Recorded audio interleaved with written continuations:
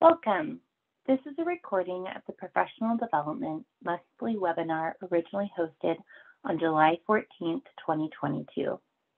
This webinar focuses on a recent update made to the facility site details page and the Washington State Workforce Registry Merit.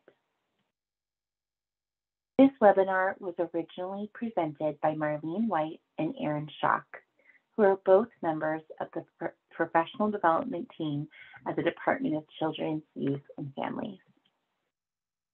During this webinar, we will review the background and purpose of the facility site details page. We will then introduce a new feature on this page specifically designed to support licensed child care centers and child care family homes manage staff qualification requirements. This new feature is called the Licensed Job Role tab. Then we will spend some time learning about how you can participate in future merit design development. Let's get started. The facility site details page is a management tool used to monitor and maintain employee and household member information in Merit.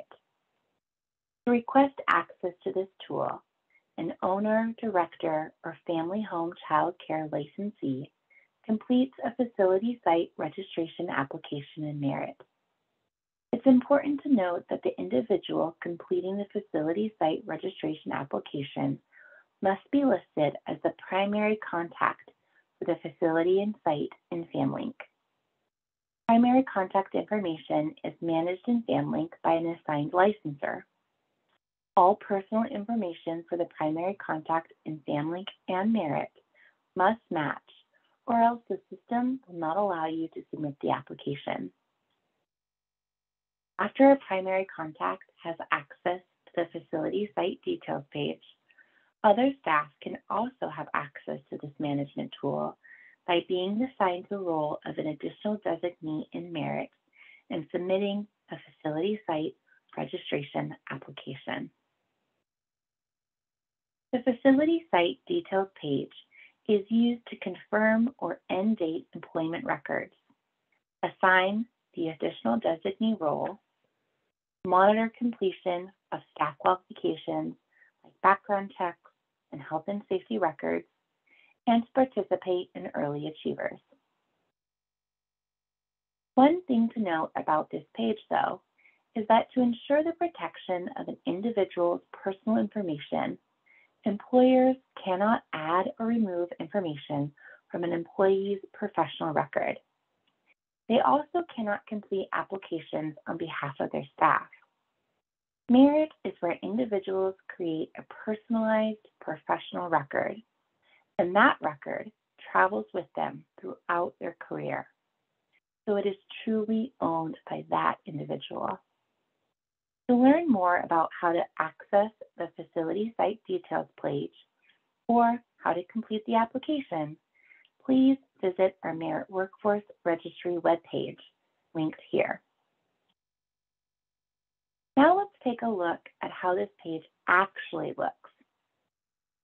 It includes various management tabs at the top of the page. These include things like the Employee Information tab, which allows you to view a list of all employees or household members associated with a facility or site. It also allows you to view general information about your staff, such as their job title, how long they've worked for you, and the status of their portable background check. You can also confirm your staff's employment by clicking on the blue Edit icon under the Status column. So you might be thinking, that's great, but what is actually changing on this page? Well, first, I think it's important to note that everything that currently exists on this page is staying. Nothing is leaving. However, it now has the new management tool, the Licensed Job Role tab, which, as I mentioned earlier, is designed to make it easier for licensed child care centers family homes to track and monitor employee staff qualifications. It does this by narrowing the employee list to only show information for job roles with licensing staff qualifications. It also allows you to preview your staff's individual dashboards. Dashboards provide a color-coded snapshot view of where an individual is at in completing role requirements. This page also includes updated column headers that are specific to licensed staff qualifications. It also has filters that allow an employer to refine information by job role, qualification type, and the status of the qualification, such as has it been met or is it unmet, or is that person still in progress towards meeting the requirement? Let's take a peek at what this new Licensed Job Role tab actually looks like in Merit.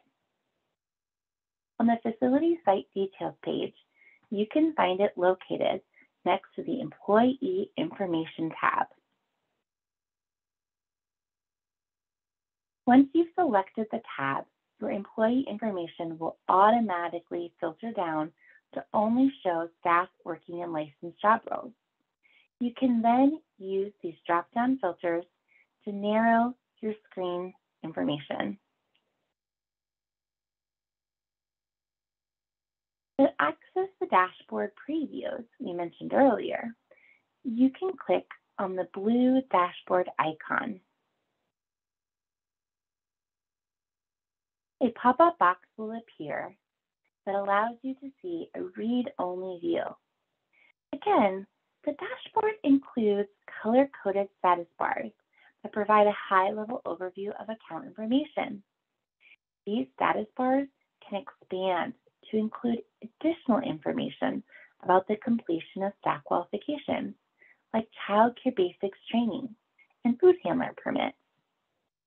All information on the dashboard is updated nightly.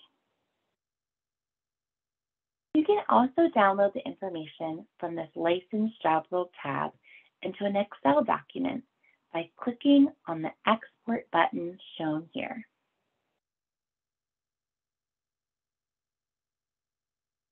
And that concludes our overview of the new Licensed Job Role tab in the Facility Site Details page.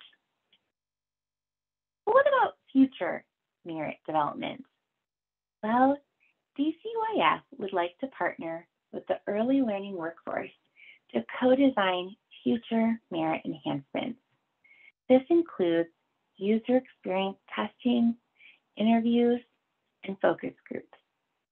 If you found these updates interesting and you would like to participate in future design planning and development, please contact us at merit@dcyf.wa.gov. We would love to hear from you. Thank you.